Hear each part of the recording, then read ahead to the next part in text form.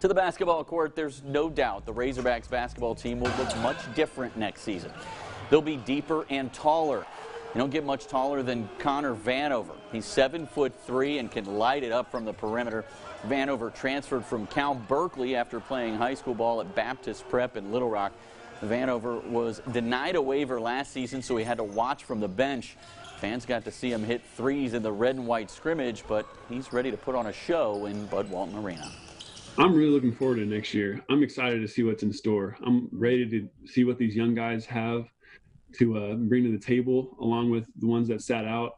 I feel like a lot with us, we'll have a lot of experience to bring to the table, and all these new guys with all the talent that they have, I feel like, we'll be able to mix really well and really gel to make something good out of this season.